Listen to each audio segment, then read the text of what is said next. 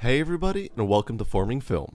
This series will try to analyze movie scenes, techniques, topics, or really whatever seems interesting, in an attempt to better understand film form. To start us off, let's talk villains. Hi. In many cases, a villain is a driving force behind a movie. Their plan or goal can force the hero into action as they terrorize a single person or the entire world. No matter what type of villain, whether it be a psychopath or an authority figure, there is something that all the greatest have in common. They are terrifying. Sure, monsters and demons are scary, but the villain of a horror film filled with jump scares isn't automatically terrifying. Even villains that pose a threat to the entire human race can seem undaunting despite any technical danger. Wait, guys! No. What I'm talking about is a character whose mere presence frightens an audience and sends shivers down your spine. So, how are these characters created in film? This could be done in many different ways, but today, I'm going to analyze one of my personal favorite movie villains of all time. Ah, Landa! Da sind Sie ja! Emmanuel, voici le colonel SS Landa. Il sera chargé de la sécurité pour la première.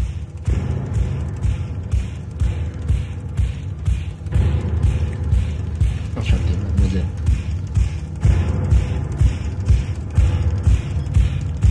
Let's talk about the large anti-Semitic elephant in the room. Hans Landa is a Nazi.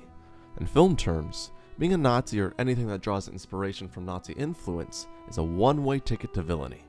Still, no matter how obvious this symbol of evil may seem, Hans Landa's terrifying nature comes from the power he holds, not whose side he's fighting for.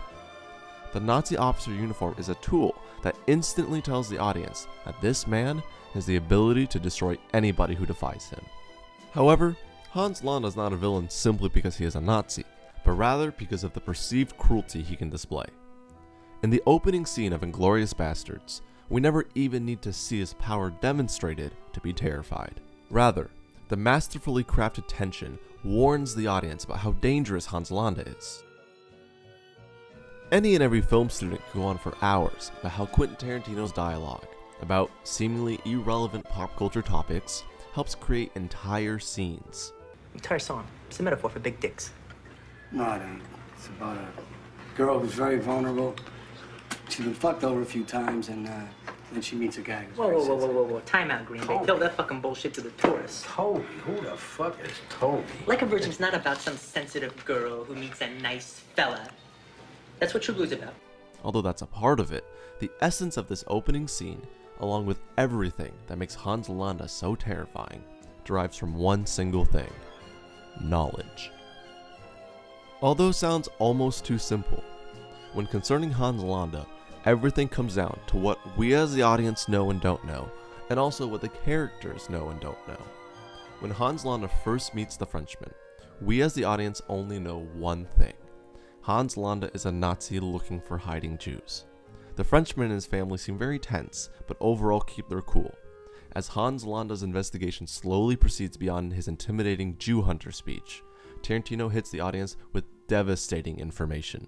There is, in fact, a Jewish family hidden under the floorboards. I, on the other hand, love my unofficial title, precisely because I've earned it.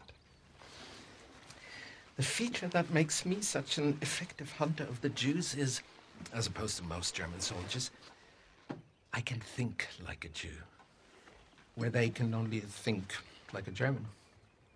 More precisely, German soldier.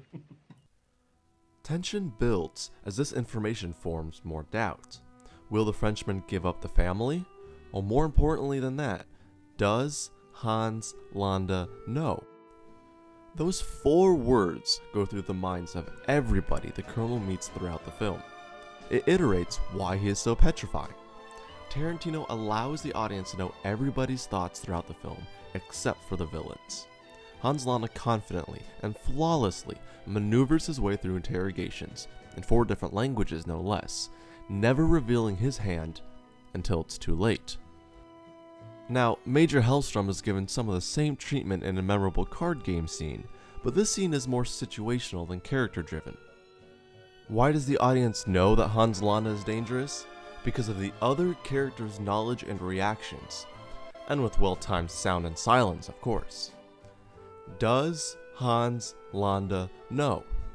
The characters involved are constantly jousting mentally with Hans Landa, and they are always at a disadvantage. Even as an audience, we do not know what he is thinking, but we do know that at any moment, our heroes can be trapped. Or, strangled by Hans Landa. And everything he does is some version of an interrogation, and every piece of interrogation is a piece of theater or a mind game with the participant. Avez-vous goûté le strudel ici? The best evidence of Landa's intimidating power is in his reunion with the Jewish woman that once escaped his bloodshed, Shoshana. As she is forced to sit and talk with a man that had her family killed right next to her, all Shoshana can wonder is, does Hans Landa know? Does he know who I am? Mais maintenant, sur ma vie, impossible de m'en souvenir. Enfin, bon, ce ne devait pas être important. Even after many viewings of the film, I have no idea if he knows who Shoshana really is, but the scene never fails to give the creeping suspicion that he does, making him all the more dangerous. So that's it. That's the formula for creating a terrifying character. Make a villain mysterious, while everyone else cowers in their presence. Oscar-winning combination, right? Oscar and Penelope, that's an uber bingo. Well, of course not. Got you flinching. The combination of phenomenal acting and filmmaking is what created the wonderfully horrifying character. But knowing what not to do is just as important as knowing what works. Jumping back in time over a decade shows that Quentin Tarantino once failed to create a threatening villain with a similar scenario in Jackie Brown.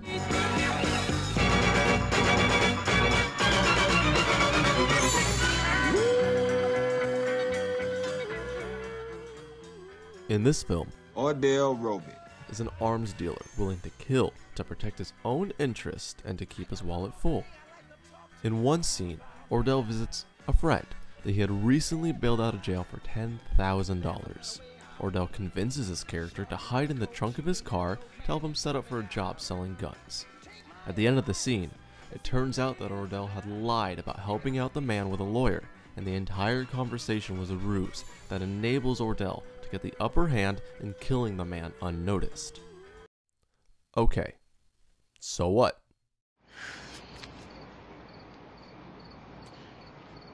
Exactly how long I gotta be in this motherfucker?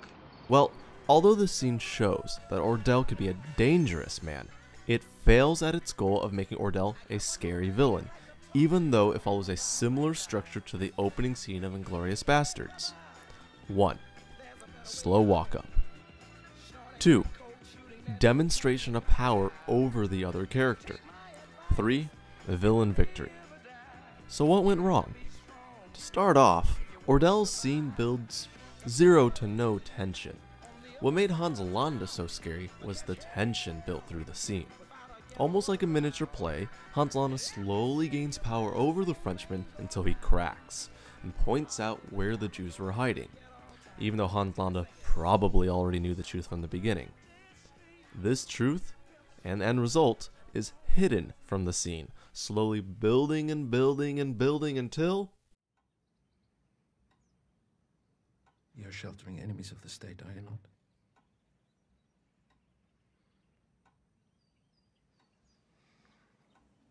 Yes. You're sheltering them underneath your floorboards, aren't you? Yes. This is the first close-up shot in the entire film. Whether you notice it or not, this shot stands out as extremely important. And it is.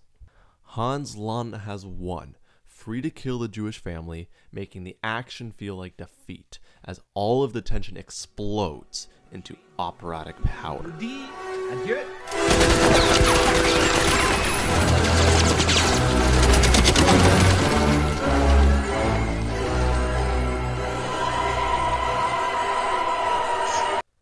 Whereas in Jackie Brown, there is no tension buildup. We never feel like the friend is ever in danger, so Ordell is not intimidating. In control, sure, but not a danger. Yeah, we also get a close-up of the villain when he gains full control, but it doesn't have the same power as in Inglourious Basterds. We don't know his plan yet, and we never even get a reaction shot of the victim. He's in the trunk for a Tarantino movie, which, historically... Jesus Christ. I want him to witness the extent of my mercy by witnessing your deformed body. is a pretty bad place to be.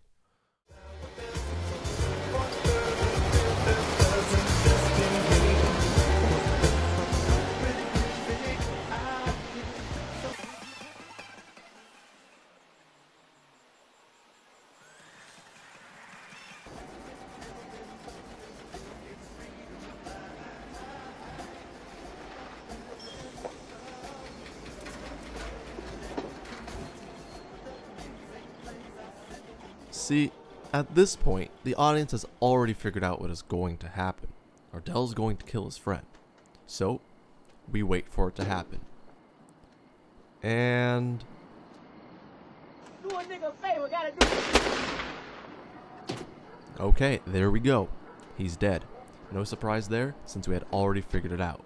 This scene doesn't build tension, nor does it surprise us. I'm not trashing Jackie Brown as a movie, don't get me wrong, I love the film. Although Samuel L. Jackson and Quentin Tarantino made Ordell an engaging character that fits well into the story, they failed to make him intimidating beyond the man behind a gun. Man, look at me when I'm talking to you! And this shows in the other characters' reactions to him. If I had to tell you to shut up one more time, I'm gonna shut you up. Whereas, instead, this. This is how I want my villain to be. Ooh, that's a bingo. Is that the way you say it? That's a bingo. I hope you enjoyed the video, and thank you for watching the first episode of Forming Film. I'm John, and until next time... Arrivederci.